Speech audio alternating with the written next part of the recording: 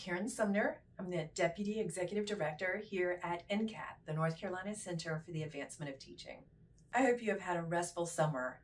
Here at NCCAT, we have been eagerly anticipating the beginning of the school year, and we look forward to seeing you at our Ocracoke or Cullowhee campuses during the year. We also offer online professional development, virtual professional development, and school-based. And we look forward to serving you and helping you meet the needs of our North Carolina students this year. August and September programming is available at ncat.org so that you can see all of the various offerings in all kinds of different content areas.